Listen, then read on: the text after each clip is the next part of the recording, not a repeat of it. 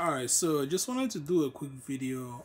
This is the Inokim OXO, people call it OX.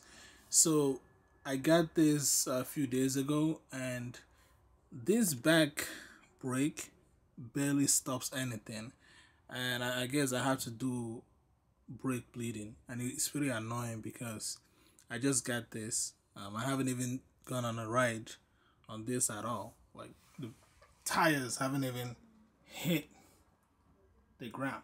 So I contacted Falcon PV, which is where I got this from. They didn't say anything when I told them about the brake and what's going on, but I guess I'm on my own. That's kind of the weird thing about getting these scooters from internationally. So I'm gonna show you guys what it's doing right now. So let me just turn it on.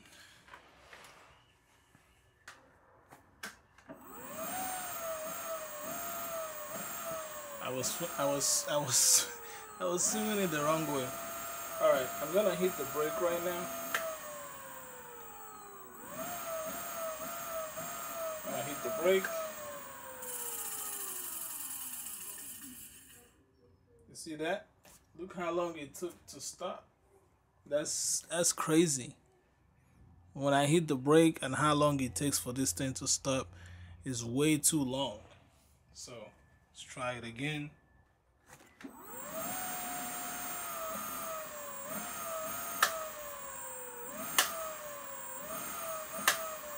Hit the brakes. See that? That was really bad. So show you guys this again. Okay. Now that it's rolling, see right there.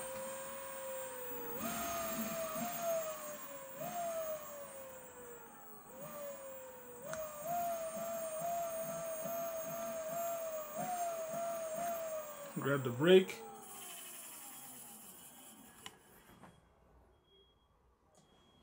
Yep. So that's the problem I'm having. I'm gonna do the brake bleed, and hopefully that will help out, and get this thing running back on the way that it's supposed to.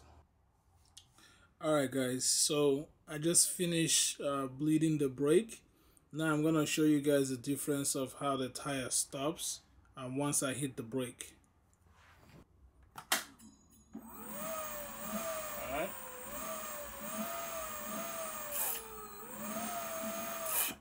See that?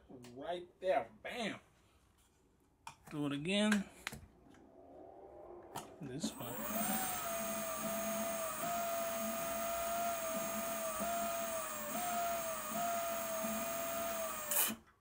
Bam! Right there. So if you're having the same issue and it's taking too long for the back or the front brake to stop, and you have this type of brake, the Zoom hydraulic brake, I would definitely suggest that you do the bleeding.